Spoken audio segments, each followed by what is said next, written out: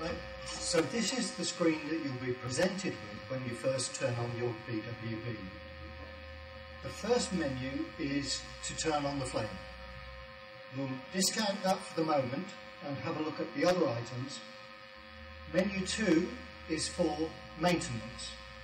It gives you the option to run the compressor if you think you've got a problem with the compressor.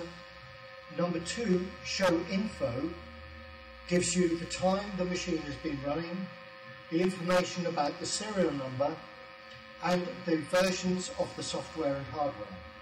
Reset memory and calibration, item number 3, will simply reset all of the calibration options within the machine.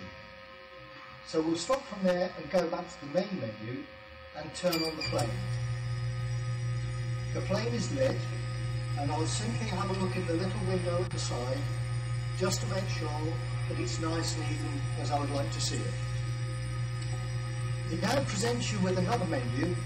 The first one is read iron levels, which is where you will be doing most of your work in taking readings. We'll forget that one for the moment and go into number 2, calibrate options, because this is where you will set the machine. The first menu item is to calibrate iron, and if we go in there we can see that the screen presents us with each of the individual ions and tells us what calibration we've already got in the machine. Going back from there, we can go into view calibration. If I select the first item, sodium, that will show me the calibration points for sodium. So it shows me the level of the blank calibration, the level of the 10 ppm calibration, and also, if I scroll down, the level of the 100 ppm calibration. If I press accept, that will take me through calibration of the other ions, or if I press stop, it will take me back to the main menu.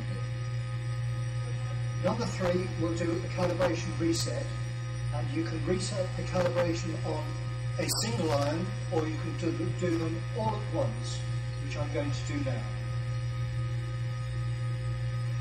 Number 4 gives you the ability to adjust the flame height.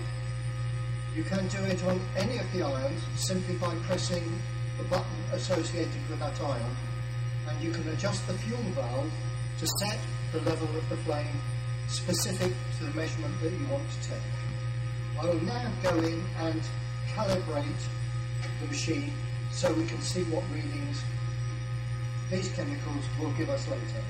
So I'm going to calibrate ion, and I'm going to select sodium as the first ion. This gives me the opportunity to choose either a single point calibration or a multi-point calibration.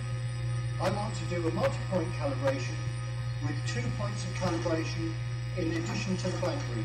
It's now asking me to press blank so it can take a reading of the DI blank fluid, which I will do. Whilst that is preparing, I can put here the samples that I'm going to use for calibrating sodium. It is now flushing the chamber, making sure it's nice and clean before it actually takes its reading. There are 2 icons here which tell you what the reading level is like, and I'll come back to those in a minute once we put a sample in the machine. That has now taken its reading for the blank and asking me to enter the concentration of the chemical I'm going to use. And the first one is 10 ppm.